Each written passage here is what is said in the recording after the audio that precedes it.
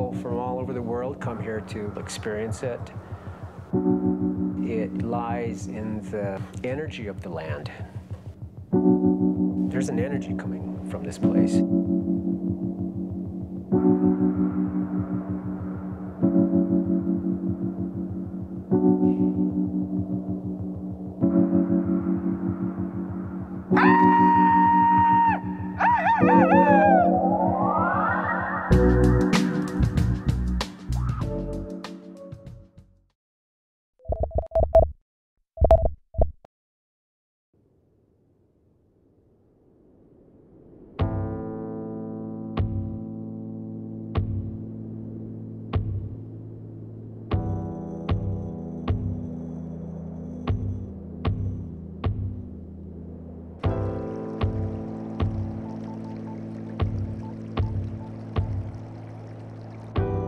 The whole act of art is a spiritual endeavor, so there's always these moments where I struggle.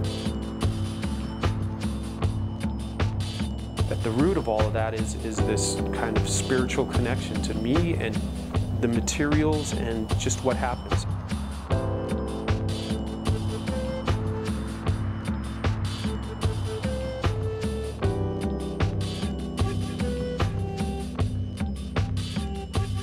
Sometimes the inspiration itself comes from someplace that I can't explain.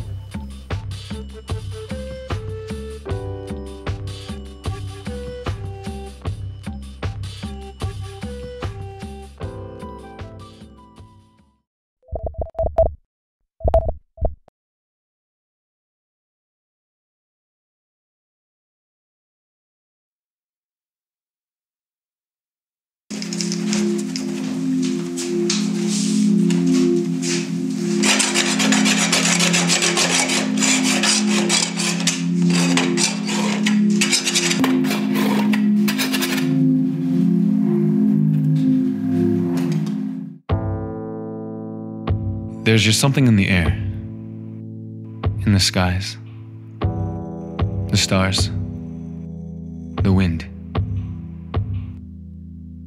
Georgia O'Keeffe, the consummate American artist, said everything is just different about this place. It drew her in. She knew from the moment she first laid eyes on Santa Fe, it was her country. Many artists call this mystical place home. Whether they are born and bred or just arrived, a certain gravity takes hold of them and doesn't let go. What is it about this place they call the city different? What is it about Santa Fe that distinguishes itself from any other place in the world as embodying that certain power, that certain magic, that certain something? Is it really in the air, the skies, the stars, the people? Even those who have experienced it struggle to define it, but they know it and feel it when they see it. We'll get to sit down with two of Santa Fe's most treasured artists, whose deep Native American roots remain immeasurable. They will share with us their stories of trials and triumphs. They will share why they came back to Santa Fe. They will share why they stay. They will share with us their native perspective.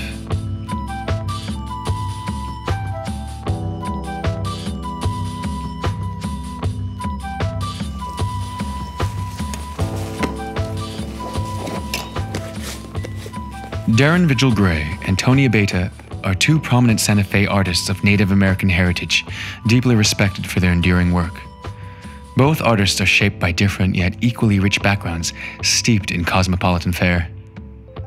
Darren has traversed the spectrum of social interaction, at times working in utter solitude, other times schmoozing with the who's who of Hollywood. Tony has traveled the world over, studying and working everywhere from France to New York to London to Chicago. He is a citizen of the world, the quintessential peripatetic. Despite their worldly experiences, both Darren and Tony ultimately return to the place where artistic inspiration is brimming and creative energy is overflowing. They both couldn't help but come back to Santa Fe, the place they call home.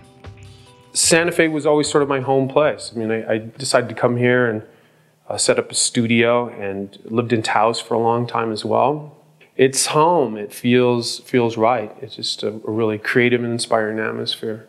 I was always fascinated with Santa Fe because of the culture, because of the art scene. The art scene has been thriving here for decades, and just really wanted to be a part of what was going on here. I could see it visually. You know, you come to town, you see odd types of people running around, and just a whole different way of life.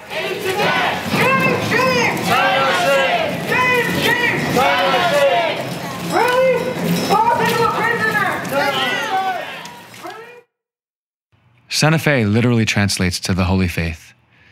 It's a fitting name, not only in its historical significance, but in its evocation of the spirituality of the land.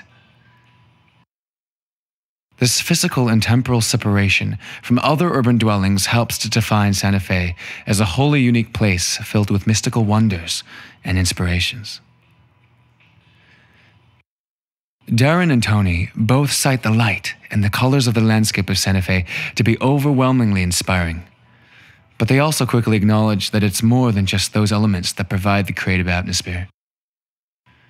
There's something beneath the surface, beneath the physical beauty that beckons to be discovered and harnessed. It's a certain energy that is emitted from the land. It's intangible, intoxicating, inspiring. It's an energy that feeds creativity and fuels passion. It's an energy that is transferred onto any canvas by way of a vessel that is the artist. The landscape is the most important part. People from all over the world come here to experience it. And I believe it lies in the energy of the land.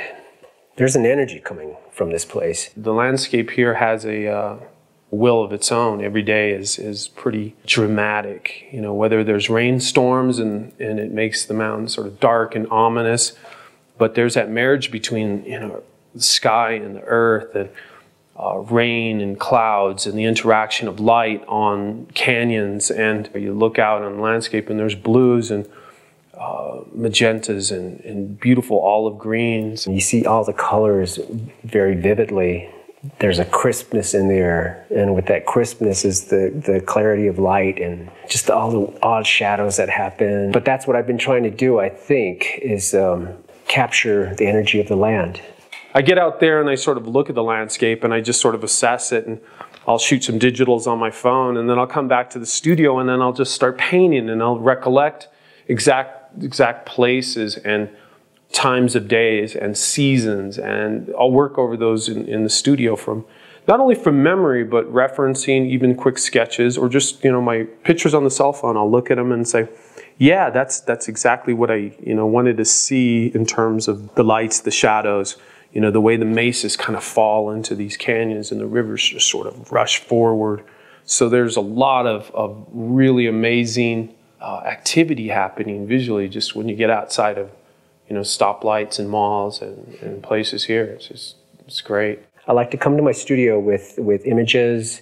A lot of times I'll photograph the land, and I want to come back to my studio to capture what I felt, basically. So I always thought that the canvas was at one point a dead surface. You know, there's nothing on it. It's clear slate, and you fill it up. And that filling up is just sometimes thousands and thousands of brushstrokes. And each of those brushstrokes is a conduit. It's like a transference of energy from the artist to the canvas. And it's that moment of decision-making and wondering what color is going to dictate the next color. And subconsciously and unconsciously, you seem to channel something.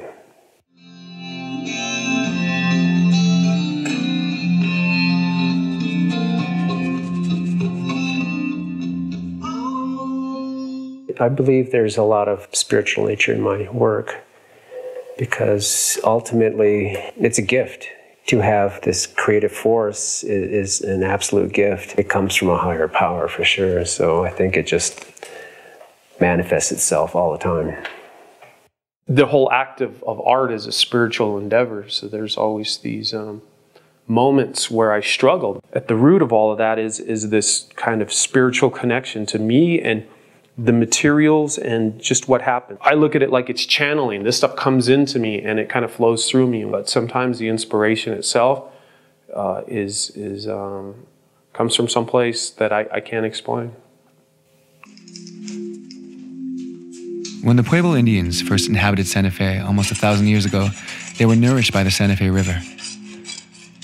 But the sustenance provided by the land wasn't all that kept these indigenous dwellers from leaving. Ancient cave paintings in the nearby Bandelier National Park reveal that this energy has always been thriving in Santa Fe, constantly inspiring and drawing people into the landscape. But to understand it, to feel it, to experience it, one must scrape away the surface.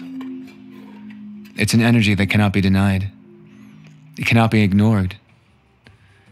It reveals itself in the color of the landscape and the clarity of the light, yet it cannot be seen. It runs with the river and with the wild, yet it cannot be caught. It cannot be touched. It cannot be held. It cannot be described, defined, nor diminished by words. It can only be experienced firsthand and with the true native perspective.